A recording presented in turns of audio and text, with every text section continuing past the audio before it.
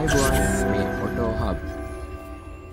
I've been in and out my mind since I hit your phone. I've been counting up the times that I did you wrong. I just want you by my side when I get real gone. Feel it's been a little while since we got along. Yeah, we've been playing stupid games, the situation rotates. And they say communication, safe relations, okay.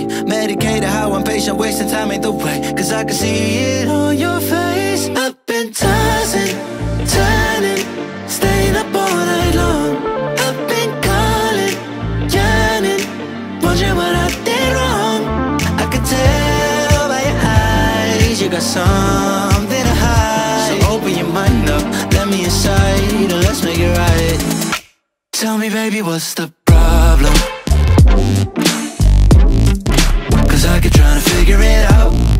Oh no, oh no. Tell me baby, what's the problem? I'm only picking up what you're putting down. You'll be tripping, I don't know what about. So what's the problem? ලංකාවේ social media platforms වල එක එක විදිහේ trends හැදෙනවා වගේම ඒව අතරින් වාහන වලට හැදෙන ට්‍රෙන්ඩ්ස් තමයි ප්‍රධානම. සාමාන්‍යයෙන් වාහනයකට ට්‍රෙන්ඩ් එකක් හැදුනහම ඒ වාහනේ ෆොටෝ ෂෙයා කරනවා, ඒ වාහනේ ඕන හම්බෙනවා, ඒත් එක්ක මේ වාහනේ එක්ක සෙල්ෆීස් ගහනවා, ඒ වාහනේ කොහරි මෝටර් ෂෝ එකකට ගියොත් ඒකට යනවා. ඒ වගේ ගොඩක් දේවල් මේ වාහන වලට ආදරය කරන අය වගේම වාහන පිස්සෝ කරන්න පෙළඹිලා තියෙනවා. ඉතින් අන්න ඒ වගේ ඊටාම කෙටි කාලයක් ඇතුළත ලංකාවේ ලොකු ට්‍රෙන්ඩ් එකක් හදපු වාහනයක් තමයි මෙන්න මේ Mazda MX-5 එක. ඉතින් මේක අපේ කම්පනි නේම් එක විදිහට Mazda MX-5 විදිහට හඳුන්වනවා වගේම මේක Eunos Roadster ඒ වගේම Mazda Roadster විදිහට තමයි මේක ජෙනරලි හඳුන්වන්නේ. ඊට අමතරව මේක සමහර රීජන් වල Mazda Miata විදිහට හඳුන්වනවා. අපිත් ඒ නම තමයි වැළඳගෙන තියෙන්නේ. ඉතින් මේ වාහනේ fastest car එකක් විදිහට හඳුන්වන්නේ නැහැ. high performance car එකක් විදිහට හඳුන්වන්නේ නැහැ. ඒත් එකම ගොඩක් මිල අධික වාහනයක් විදිහට හඳුන්වන්නේ නැහැ. හැබැයි මේකට ගොඩ දෙනෙක් මාරම ලව් එකක් තියෙනවා. ඉතින් අද කතා කරන්නේ ඇයි ඒ කියලා. ඉතින් සුපුරුදු විදිහටම ෆොටෝස් වීඩියෝස් තියෙනවා AutoHub social media platforms වල. යන්න Facebook, TikTok, Instagram එකට ගිහලා like කරන්න, follow කරන්න. එහෙනම් අද කතා කරමු මේකට කට්ටිය මෙච්චර ලව් එකේ කියලා channel එක subscribe කරලා තියාගන්න. අපි යන් වීඩියෝ එකට මේ AutoHub. I've been in and out my mind since I hit your phone. I've been counting up the times that I did you wrong. I just want you by my side when I get real gone. Feel it's been a little while since we got along. Yeah, we've been playing stupid games, the situation rotates. And they say communication, safe relations, okay. Medicated how I'm patient, wasting time ain't the way. Cause I can see it on your face. I've been tossing, turning, staying up all night long. I've been calling, yearning, wondering what I did wrong.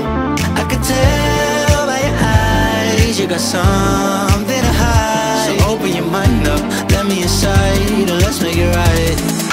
Tell me baby, what's the problem? Cause I keep trying to figure it out. Oh no, oh no.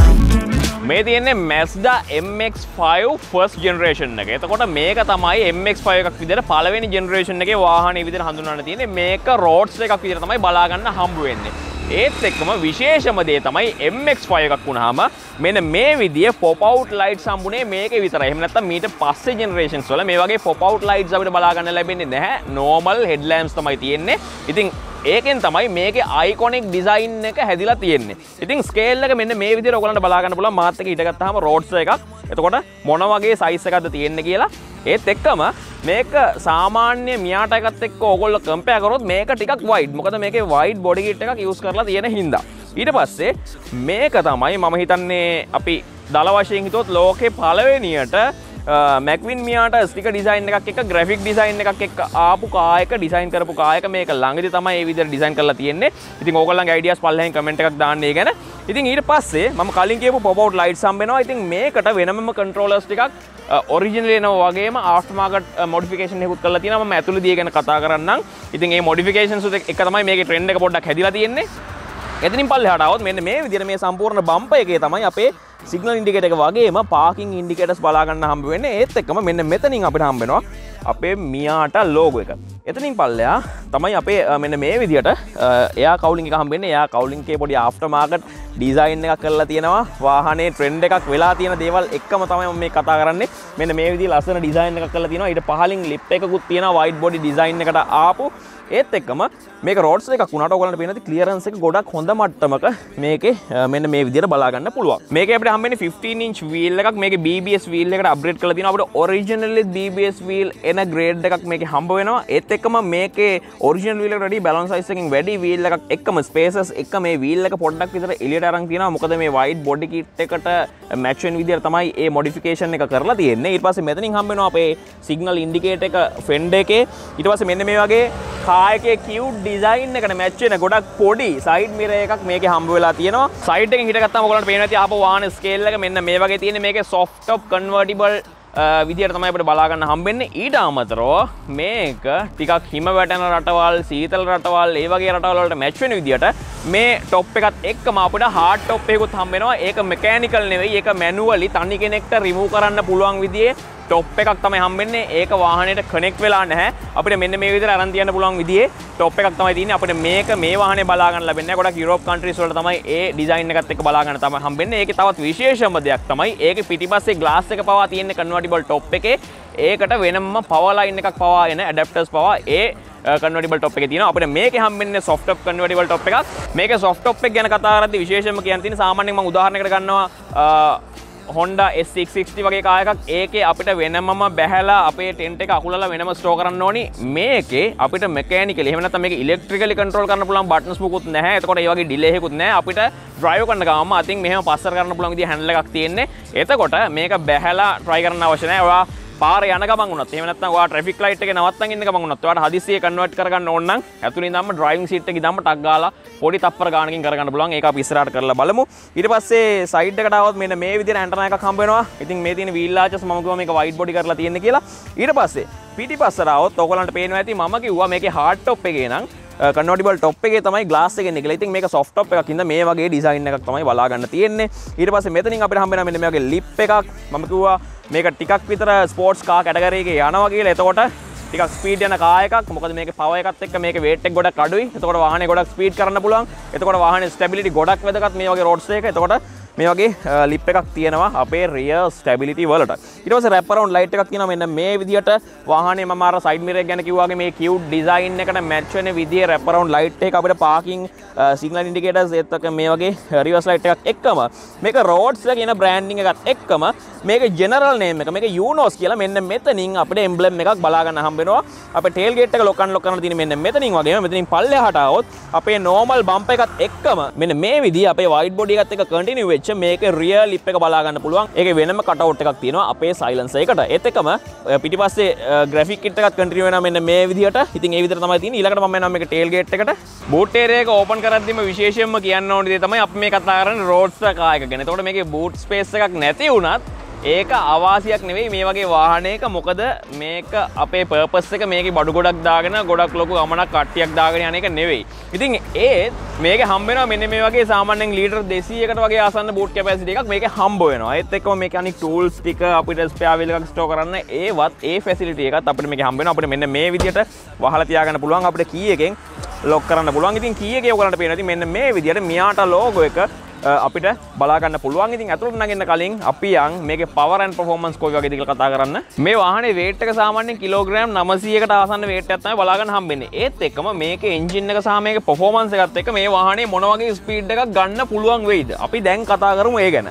මේකේ අපිට හම්බෙන්නේ 1.6 litre inline 4 cylinder engine එකක්. මේ engine එකේ horsepower එක 120ක් විතර තියෙනවා. ඒත් එක්කම 5 speed manual gear shift එකක් තමයි මේකේ හම්බ වෙන්නේ. මේ විදිහට තමයි මේකේ power එක තියෙන්නේ. ඊට අමතරව මේ වාහනේ බොඩි ස්ටයිල් එක අපි දැන් බැලුවා. මේ බොඩි ස්ටයිල් එකත් එක්ක මේ වාහනේ ඕගොල්ලෝ දැක්කා එයා ෆ්‍රික්ෂන් එකත් එක්ක. එහෙම නැත්නම් හුළඟේ බාධාව ගොඩක් අවමයි මේ වාහනේ පාරේ යද්දි. මොකද මේකේ තියෙන මේ ඩිසයින් එකත් එක්ක මේකේ සයිස් එකත් එක්ක ගොඩක් ලොකුවට එයා ෆ්ලෝ එක බ්‍රේක් වෙන තැන් නැහැ. එතකොට ඔයගොල්ලන්ට හිතා ගන්න පුළුවන් weight එකත් අඩු නම් එන්ජින් performance එකත් ගොඩක් තියෙනවා නම් ගොඩක් නැතත් සාමාන්‍ය මට්ටමකට හරි තියෙනවා නම් එයා ෆ්‍රික්ෂන් එකත් ගොඩක් අඩු විදියට වාහනේ ඩිසයින් එක තියෙනවා නම් මොන වගේ ස්පීඩ් එකකට මේක යන්න පුළුවන් වේද කියලා ඔයාලට හිතෙනවා. ඉතින් ඒ විදිහට තමයි power and performance ගැන කතා කරන්න තියෙන්නේ. මේකේ ෆෑන්ස් දෙකක් එක තමයි මේකේ කූලර් සිස්ටම් එක ඇවිල්ලා තියෙන්නේ. ඒත් එක්කම මෙතනින් හම්බ වෙනවා DHC 6 valve කියලා මෙන්න මේ විදිහට embossed design එකක්. මේ වගේ Mazda කියන branding එකත් එක්කම මේ විදිහට තමයි compartment එක තියෙන්නේ. ඉතින් අපිට පුළුවන් මේ විදිහට මේක වහලා තියාගන්න. ඊට කලින් ඔයාලට පේනවා ඇති මේ pop out light එක store වෙන තැන. මෙන්න මේ විදිහට තමයි අපේ pop out light එක store වෙන්නේ. මේක තමයි මේ විදිහට ඉස්සෙන්නේ. ඉතින් මේ mechanism එක ගොඩ දෙනෙක් දැකලා නැහැ. ඉතින් ඒකයි විශේෂයෙන්ම පෙන්වන්නේ. අපිට පුළුවන් මෙන්න මේ විදිහට jack එක store කරලා මේක වහලා තියාගන්න. අපි නගිමු ඇතුළට. කායක ඇතුළට නගින්න හදන්නේ මෙන්න මේ විදිහට වාහනයට මැච් වෙන ඒ sizes වලට මැච් වෙන විදිහේ පොඩි door handle එකක් තමයි මේකේ හම්බෙන්නේ. මෙන්න මේ විදිහට open කරගන්න පුළුවන්. අපිට මෙන්න මේ වගේ frameless door එකක් තියෙන්නේ. අපි නගිමු ඇතුළට. වාහනේට මෙන්න මේ විදිහට තමයි නගින්න තියෙන්නේ. සාමාන්‍ය roadster එකකට නගිද්දි කකුල ඉස්සෙල්ලා දාලා මෙන්න මේ විදිහට නගින්න ඕනි. ඉතින් ඔයගොල්ලන්ට පේන ඇති seat එක සහ මගේ position එක මම කලින් කිව්වා වගේ මේක ගොඩක්ම low level එකක තියෙන්නේ. මේක roadster එකක්. එතකොට center of gravity ගොඩක් පහළ මට්ටමක. driver passenger වාඩි වුණාම මේගොල්ලන්ගේ weight එක ගොඩක්ම පහළින් තියාගන්නවා. මේක stability එක හොඳ තත්ත්වයක තියාගන්න. ඉතින් මම ඉස්සෙල්ලාම මේ convertible top එක remove කරනවා. එහෙම නැත්නම් මේක convert කරගන්නවා. මොකද අපිට ලේසි ඒතර කතා කරන්න. මෙන්න මේ විදිහේ locks දෙකක් තියෙනවා දෙපැත්තේ. මේ locks දෙක අපිට පන්න ගන්න තියෙන්නේ. ඊට පස්සේ අපිට හම්බ වෙනවා මෙන්න මේ වගේ handle එකක්. මේ handle එක මෙන්න මේ විදිහට අපිට පුළුවන් කන්වර්ට් කරගන්න. මම අර කලින් කිව්වා වගේ ඔයගොල්ලන්ට පේනවා ඇති සාමාන්‍යයෙන් අපිට අපි එකපාරට ට්‍රැෆික් එකේ ඉන්නකොට අපිට හිතුනොත් එකපාරට මේක ඕපන් කරගන්න ඕනේ කියලා අපිට කිසි ප්‍රශ්නයක් නැහැ. මේ ඉන්න ගාම ලොක් දෙක පෙන්නුවාට අක් ගාලා පස්සට දාගත්තා. ඉතින් ඒක ගොඩක්ම හොඳ දෙයක්. නැත්නම් අපි බැහැලා ගොඩක් මහන්සි වෙලා මේක කරන්න ඕනේ. එහෙම අවශ්‍ය නැහැ මේකේ. ඉතින් ඔයගොල්ලන්ට දැන් පේනවා ඇති හොඳටම මේකේ සීටින් පොසිෂන් එක කොයි වගේ තියෙන්නේ කියලා. ඒ වගේම මේ සීට්ස් ගැන විශේෂයෙන් කියන්න ඕනි. මේක ගොඩක්ම කම්පැක්ට් කාර් එකක්. මේකේ ගොඩක්ම අවශ්‍ය දේවල් ඉතාමත් සීමා සහිතව දාලා තියෙන්නේ. මොකද මේකේ තියෙන ඉඩකඩත් එක්ක. එතකොට මේකේ ස්පීකර් සිස්ටම් එක, මේකේ සවුන්ඩ් සිස්ටම් එක ෆීචර් කරලා තියෙන්නේ මෙන්න මේ සීට් එකේ. දැන් මේකේ ආෆ්ටර් මාකට් මෙන්න මේ විදිහේ සීට් කවර් එකක් ඩිසයින් කරලා තියෙන හින්දා ඒක පේන්නේ නැහැ. මෙන්න මේ හරියෙන් අපිට හම්බ වෙනවා මේ සීට්ස් දෙකේම ස්පීකර්ස්. ඒ වගේම මෙන්න මේ හරියෙන් අපිට සබ්වූෆර් එකක් මේකේ ෆීචර් කරලා තියෙනවා. ඉතින් ඒ විදිහට තමයි මේකේ ඩිසයින් එක තියෙන්නේ. මම හිතනවා අපිට සවුන්ඩ් එක්ස්පීරියන්ස් එකත් වගේම අපිට ඒක ඇඟට ෆීල් වෙන්න පොඩි වයිබ්‍රේෂන් එකකුත් මේකේ ඇති කියලා. මේ වෙනකොටත් ඒක ෆන්ක්ෂනින් ඒක තමයි විශේෂම දේ. ක්ලාසික් කාර් එකක් වුණාම ක්ලාසික් වැලියු එක තියෙන්නේ. ඒකේ තියෙන ගොඩක් දේවල් ෆන්ක්ෂන් වෙනවා නම් තමයි ඒක වැලියු එක වැඩි. ඉතින් ඒවා දැනටත් ඕන ඒ විදිහටම තියාගන්න. ඒක ගොඩක්ම හොඳ දෙයක්. ඉතින් ඉස්සෙල්ලාම සෙන්ටර් කන්සෝල් ඒරියා එකට එනවා. ඒකේ අපිට හම්බ වෙනවා මෙන්න මේ විදිහට ස්ටෝරේජ් ඒරියා එකක්. ඒකේ විශේෂ දේ තමයි මෙන්න මේ විදිහට අපේ ෆුවල් ලිඩ් එක අන්ලොක් කරන්න හම්බෙන්නේ. මෙන්න මේ විදිහේ අපේ ස්ටෝරේජ් ඒරියා එක ASCII. ඒවත් එක්කම විශේෂම දේ තමයි මේක left hand drive කාර් එකක් විදිහට තමයි ඇවිල්ලා තින්නේ. ඒ කියන්නේ ලංකාවට කලින් මේක ඩිසයින් කරලා තියෙන left hand drive විදිහට. ඒකේ හින්දා මේක ඕපන් කරන්න තියෙන්නේ ඒ වාහනේ ඩ්‍රයිවර් සයිඩ් එකට. ඉතින් ඒකින් තමයි මේක මේ පැත්තට ඕපන් වෙන්නේ. ඩ්‍රයිවර්ට විරුද්ධ පැත්තට ඕපන් වෙන ඩිසයින් එකක් තියෙන්නේ ඒකයි. ඊට පස්සේ එතනින් ඉස්සරහට આવොත් මෙන්න මේ විදිහට පවර් මිරර්ස් දෙකක් හම්බ වෙනවා වගේම මෙන්න මෙතනින් අපිට හම්බ වෙනවා සන්ග්ලාස් හෝල්ඩර් එකක්. තවත් විශේෂම දෙයක්. ඉතින් මේකේ අපිට කප් හෝල්ඩර්ස් බලා ගන්න ලැබෙන්නේ නැහැ. හැබැයි මේකේ හම්බ වෙනවා සන්ග්ලාස් හෝල්ඩර්ස්. ඇයි මේක කන්වර්ටිබල් එකක්. එතකොට අපි ගොඩක් සන්ලයිට් එකේ යනවා. එතනදී ගොඩක්ම ප්‍රයොරිටි දීලා තියෙන්නේ සන්ග්ලාසස් වලට. ඉතින් අපි ඒ විදිහට තමයි මේක හඳුන්වන්නේ. ඊට පස්සේ මෙන්න මෙතනින් අපිට හම්බ වෙනවා කන්වෙන්ෂනල් ලීවර් එක. ඒත් එක්කම මෙන්න මෙතනින් හම්බ වෙනවා අපිට 5 ස්පීඩ් මැනුවල් ගියර් ෂිෆ්ට් එක. ඒත් එක්කම මම එන්ජින් එකේදී කතා කරපු නැති දෙයක් කියන්නම්. මේක අපිට හම්බෙන්නේ ෆ්‍රන්ට් මිඩ් එන්ජින් කාර් එකක් විදියට. එතකොට මේක රියර් වීල් ඩ්‍රයිව් එකක්. එතකොට ෆ්‍රන්ට් මිඩ් එන්ජින් එක කියන්නේ සාමාන්‍යයෙන් ෆ්‍රන්ට් ඇක්සල් එකෙන් පිටිපස්සේ තමයි එන්ජින් එක මවුන්ට් කරලා තියෙන්නේ. ඊට අමතරව මේකේ පවර් එක ට්‍රාන්ස්ෆර් වෙන්නේ පිටිපස්සේ ඩිෆරන්ෂල් වලට. ඉතින් ඒක තමයි විශේෂම දේ. මේක රියර් වීල් ඩ්‍රයිව් එකක් විදියට. එතකොට අපිට ඊට පස්සේ හම්බ වෙනවා මෙන්න මේ විදිහට ආෆ්ටර් මාකට් මේකේ ඉන්ෆෝටේන්මන්ට් සිස්ටම් එකක්. එහෙම නැත්නම් මේක අපිට ප්ලේ එකක් විදිහට හඳුන්වන්න පුළුවන්. එතනින් උඩට આવොත් මේ විදිහට AC කන්ට්‍රෝල් ඒරියා එක, අපේ හීට් එක, ෆෑන් ස්පීඩ් එක, AC පොසිෂන්ස්, ඒ වගේ දේවල් වෙනස් කරන්න පුළුවන් වගේම එයා කවුට්ස් 4ක් හම්බ වෙනවා මැද්ද දෙකක් සහ දෙපැත්ත දෙකක් විදිහට. ඒත් එකම මෙතනින් අපිට ලයිට්ස් පොප් අවුට් කරන්න පුළුවන්. මෙන්න මේ විදිහට ඔයගලන්ට පේනවා ඇති ලයිට්ස් පොප් අවුට් කරන බටන් එකක් තියෙනවා. ඊට අමතරව අපිට හෙඩ්ලයිට් ලීවර් එකේ තියෙන හෙඩ්ලයිට්ස් ඔන් කරාමත් ලයිට්ස් පොප් අවුට් වෙනවා. ඉතින් මේ දෙවිදිහටම මේකේ පුළුවන්. ඊට අමතරව හැසාඩ් ලයිට්ස් තියෙනවා. ඉතින් ඒත් එක්කම ඔයගොල්ලෝ සෝෂල් මීඩියා වල මම කියවනේ මේක ට්‍රෙන්ඩ් එකක් කියලා තියෙනවා. ඒ ට්‍රෙන්ඩ් එකක් වෙන්න විශේෂම හේතුව තමයි මේකේ ගොඩක් ෂෝට් වීඩියෝස් ෂෙයා වුණා. TikTok වීඩියෝස් වගේ දේවල් වාහනේ ලයිට්ස් ඉන්ඩිවිජුවලි පොප් අවුට් වෙනවා. ඉතින් ඒක වෙනමම ආෆ්ටර් මාකට් මොඩිෆිකේෂන් එකක් කරලා තියෙනවා. වෙනමම ස්විචස් දෙකක් තියලා තියෙනවා ඉන්ඩිවිජුවලි ලයිට්ස් දෙක පොප් අවුට් කරන්න. ඒක විශේෂම දෙයක්. ඉතින් ඒක මම හිතන්නේ ගොඩක් රටවල මියාටාස් වල ඒ මොඩිෆිකේෂන් එක කරනවා. මොකද මම කලින් කතා කරපු සන්ග්ලාසස් හෝල්ඩර් එක ගැන කතා කරද්දී ඔය වගේ දේවල් ගැන කතා කරද්දී මේක ගොඩක් ෆන් ටු ඩ්‍රයිව් කාර් එකක්. මේක ගොඩක්ම සීරියස් කාර් එකක් නෙවෙයි. එතකොට මේකේ සන්ග්ලාසස් තමයි වැදගත් වෙන්නේ. මම කලින් කිව්වා වගේ මේකේ වතුර බොනවට වැඩිය එහෙම නැත්නම් අපි ඩ්‍රින්ක් එකක් තියාගන්නවට වැඩිය ඒත් එක්කම මේකේ අර විදියට වෙනමම මොඩිෆිකේෂන්ස් කරනවා. ඒක ඉන්ටර්නැෂනලි කරන දෙයක්. ඉතින් ඒව හැම දෙයකින්ම මේ වාහනේ ගොඩක් අපි අර ෆන් එකට යූස් කරන වාහනයක් විදිහට තමයි බලා ගන්න හම්බ වෙන්නේ. ඊට අමතරව අපේ 12 volts out එක හම්බෙන්නේ මෙන්න මේ විදිහට මෙතනින් වගේම අපේ key hole එක වෙනමම ස්ටියරින් කොලම් එකේම තමයි ඩිසයින් කරලා තියෙන්නේ. අපිට මම කලින් කිව්ව pop out lights වලට වෙනම controllers මෙතනින් හම්බ වෙනවා. ඒත් එක්කම ඊළඟ විශේෂය තමයි මේකේ තියෙන convertible top එකක්. සාමාන්‍යයෙන් අපි dome light එකක් වෙනදට බලන්නේ එහෙම නැත්නම් reading lamp එකක් බලන්නේ අපේ hood එකේ අපේ වහලේ ඒරියා එකේ යටපැත්ත තමයි අපිට හම්බ වෙන්නේ. හැබැයි ඕගොල්ලන්ට පේනවා ඇති මේකේ ඩෝම් ලයිට් එක තියෙන්නේ මෙන්න මෙතනින්. මෙතනින් තමයි අපිට බලා ගන්න හම්බෙන්නේ. මෙන්න මේ විදියට ඩෝ එකට වෙනමම ඔන් වෙන විදියට ඒත් එක්කම වෙනම අපිට ඔන් කරන්නත් පුළුවන්. ඉතින් ඒ විදිය ඩිසයින් එකක් තමයි බලා ගන්න තියෙන්නේ. ඉතින් ඊට පස්සේ මේකේ මෙන්න මේ විදියට ස්ටේජස් දෙකකට ඕපන් වෙන වයිස් එකක් මේ විදිය බලා ගන්න පුළුවන් අපිට අවශ්‍ය නම්. මොකද මේක තනි වයිස් එකක් විතර දාලා නැත්තේ මේ වින්ෂීල්ඩ් එක ගොඩක් පටුයි. මොකද මේ කායගේ ඩිසයින් එකත් එක්ක ගොඩක්ම ලිමිටඩ් ඒරියා එකක් තමයි අපිට වින්ෂීල්ඩ් එක විදියට තියෙන්නේ. එතකොට අපි සම්පූර්ණ වයිස් එකක් පල්ලෙහාට දැම්මොත් එකපාරම අපිට ගොඩක් දුරට මේ ඉස්සරහා පේන ප්‍රමාණය අඩුයි. එතකොට ඒකින් තමයි මෙන්න මේ විදියට ලෙවල්ස් දෙකකට මේක ඩිසයින් කරලා තියෙන්නේ. ඔයගොල්ලන්ට පේනවා ඇති අවශ්‍ය නම් මෙන්න මේ විදියට එක ලෙවල් එකක් දා ගන්න පුළුවන්. එහෙම නැත්නම් මේ විදිහට levels දෙකටම මේක යන්න පුළුවන්. ඉතින් ඒක ගොඩක් හොඳ දෙයක්. ඊට පස්සේ මෙතනින් හම්බ වෙනවා glove compartment එකක් මෙන්න මේ විදිහට. ඊට පස්සේ මේකේ seating position එක ගැන කතා කරද්දී එහෙම නැත්නම් මේකේ අපිට පේන විදිය ගැන කතා කරද්දී ඔයගලන්ට පේනවා window sill එකට සාමාන්‍යයෙන් උස කෙනෙක් නම් window sill එකට අත තියාගෙන ගොඩක් හොඳට මම කලින් කිව්වා වගේ ගොඩක් හොඳ chill එකේ යන්න පුළුවන් වාහනේ. ඉස්සරහත් ගොඩක් හොඳට පේනවා. pop out lights pop out වෙලා තිබුණා අපිට ඉස්සරහා පෙනීමේ ලොකු බාධාවක් නැහැ. ඊට පස්සේ මේක මොමෝ වීල් එකට අප්ග්‍රේඩ් කරලා තියෙනවා වගේම මෙන්න මේ වගේ ආෆ්ටර් මාකට් මල්ටි ෆන්ක්ෂනින් සිස්ටම් මේකකුත් මේකේ බලා ගන්න හම්බ වෙනවා. ඩෝ එකට යනවා නම් ඔයගොල්ලන්ට පේනවා ඇති මෙන්න මේ විදිහට අපිට ලොක් අන්ලොක් බටන් එකත් එක්කම මේ වගේ හැන්ඩල් එකක් එක්කම මෙන්න මේ වගේ ලොකු හැන්ඩල් එකක් තියෙනවා ඩෝ එක ග්‍රැබ් කරගන්න.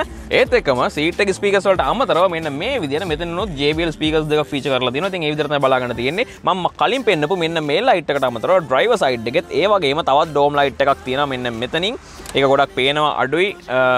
පැසෙන්ජර්ට පේනවා අඩුයි ඩ්‍රයිවර්ට වෙනවම තියෙන්නේ. ඊට පැනල් එකට එද්දී ඕගොල්ලන්ට පේනවා ඇති මෙන්න මේ විදියට ඇනලොග් මීටර්ස් තියෙනවා 5ක්. අපේ ෆියුල් ලෙවල් එක, අපේ එන්ජින් ඔයිල් ලෙවල් එක, ඒත් එක්කම හීට් එක, එහෙම නැත්නම් අපේ ටෙම්පරේචර් එක, ඒත් එක්කම අපේ ස්පීඩ් මීටර් එක වගේම ටැකෝමීටර් එකත් මේක බලා ගන්න පුළුවන් වගේ මීටර් පහලින් මෙන්න මේ විදියට අනික් ඉන්ඩිකේටර්ස් ටිකත් අපිට බලා ගන්න පුළුවන්.